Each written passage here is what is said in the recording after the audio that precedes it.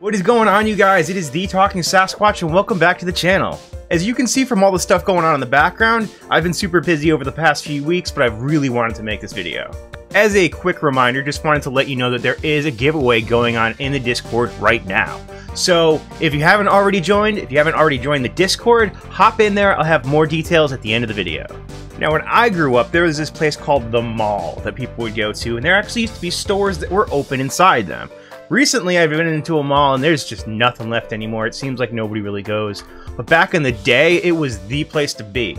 Now, I remember going there after school or going there on the weekends and just kind of hanging out for a while, have friends, go to the food court. There's also some really cool stores that don't exist anymore, one of which was the Warner Brothers store, probably one of my favorite stores of all time. Now, at the Warner Brothers store, one of the coolest things that they had was this hologram of, I think, Wile E. Coyote or something like that. I can't remember the details because it was so long ago, but I remember you could put your hand in it, and it was a really, really cool effect. I always wanted to figure out how to do that, and I really wanted to figure out how I could do that on my own.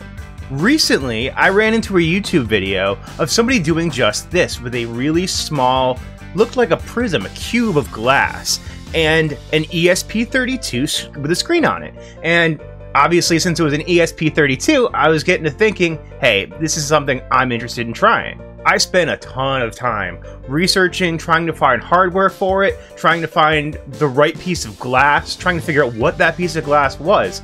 Eventually, I actually ran into the company that made the one in the video. Now, he had printed his own little enclosure thing for it, but they actually had that made too. So I was able to go to fiberpunk.com and buy the entire kit. So kick back, relax, and let's take a look at it.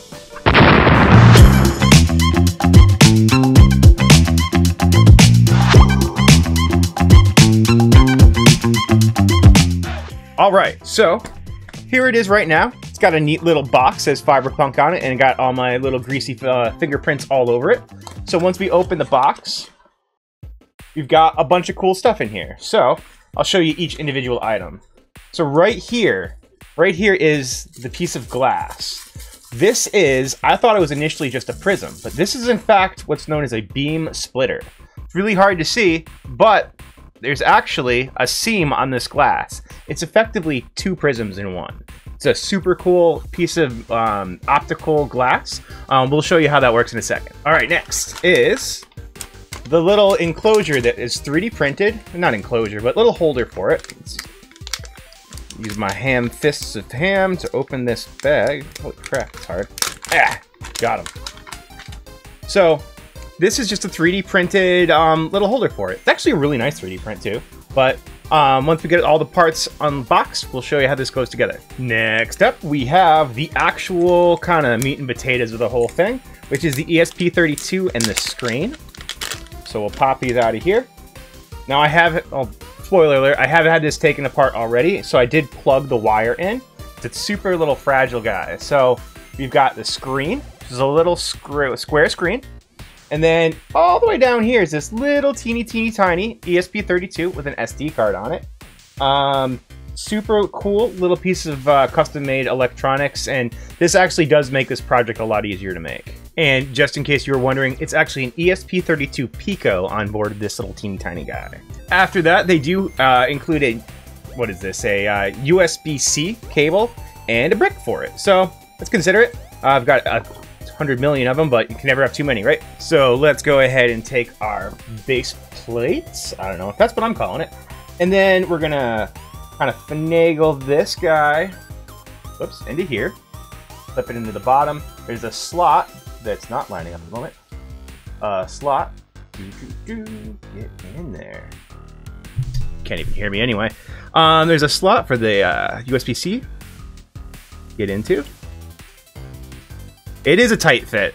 It's definitely a tight fit. It took me a little bit of wiggling around to get it in, so that's in. And you can tell because the USB port lines up. And now the hard part is getting the screen kind of on there nicely, which, because I've done this before, I've got it kind of working a little bit better. Wiggle there, and then it kind of just sits in like so. So that's on there. And then this beam splitter prism is going to sit right up on top. So But let me fire it up, show you what it can do so far. Now, let me also explain to you what kind of the original purpose of this thing was. The way they have it marketed is actually as an STL viewer for 3D prints. Like, you could sit it next to your 3D printer, and it'll actually show a 3D model of the STL, and it will rotate around. I think there's even functionality for it to send prints to the printer. However, I'm not 100% sure, because that brings up one of the biggest struggles that I had with this project. Now, this did come pre-installed with the STL viewer on it, but what I wanted to do was put full motion video on it. So I had to figure out how to make that happen. Since I had seen other videos before, I knew it was possible. However, through the documentation, they made it incredibly difficult. I mean, like, incredibly difficult. I had to scrub through all their documents, find really obscure links to GitHubs that were, I believe, in Korean, and then I had to translate those into English and try to figure out how to make all that work. The software that it runs has tons of spelling errors. It's unintuitive. You have to go through multiple control panels to even find the places to transfer files. It wasn't easy. However, struggled with it for a long time, and I did finally get it to work. So if you do want to get one of these, keep in mind it may be a little bit of a struggle to get everything installed. That being said, I was able to install the AIO version of the firmware, and then I was able to move the files over, convert some video files into animation files. They were MJPEGs? MJPEGs? I'm pretty sure that's right. And yeah, now it works just fine. It's pretty cool. Let me show you. So here is our little guy here. One of the things to keep in mind is it actually is controlled by a tilt sensor. So you can see it changes. So you got to be really careful when controlling this thing. So let's get the beam splitter on there. There we go. And there we are. Now it's going to be hard to keep this thing in focus. So let me switch over to manual focus so I can show you exactly what this looks like. All right, here we go. Mind my mechanic hands. And here we go. Now we're in focus. So we can turn it to the side to switch through things. There's weather, and then pictures, and then here's video, media. Whoops, let's try not to drop my prism. Let's see if we can get it to open. Yeah, see, it struggled with this for so long, figuring out how to get this to actually work. The accelerometer is extremely touchy, and it makes life very difficult. Ah, come on.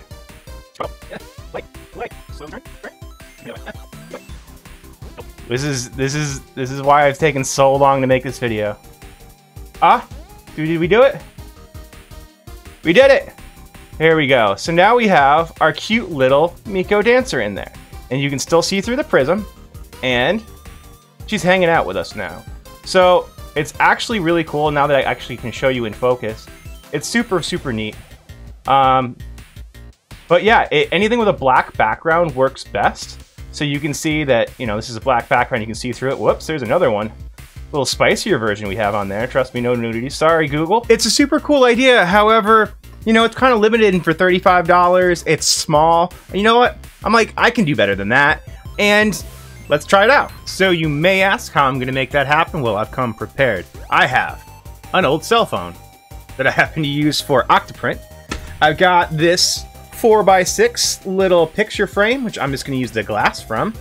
And in typical Talking Sasquatch fashion, I got some popsicle sticks and the old glue gun. Now, I know some of you are asking, hey, Talking Sasquatch, why don't you do it the right way with an ESP32 and a screen?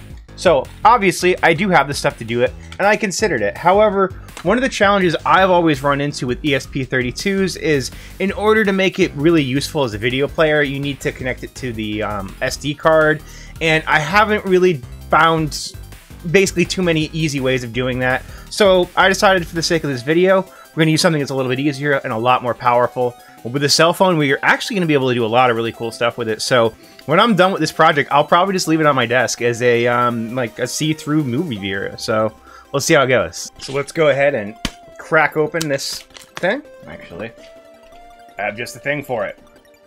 This is my Civivi Elementum. Slice, slice. And we'll get this out of here. We got the surfactant, trash. We've got some plastic, and we've got the rest of the stuff. All of this is trash. All we want is the piece of, I think, probably acrylic. So let's figure out We're supposed to just bust this sucker out of here? If I break this, that would suck. Hello?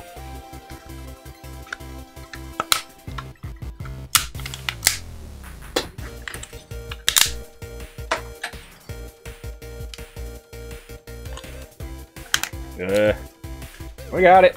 Ah, got him. Careful, actual glass. Nice.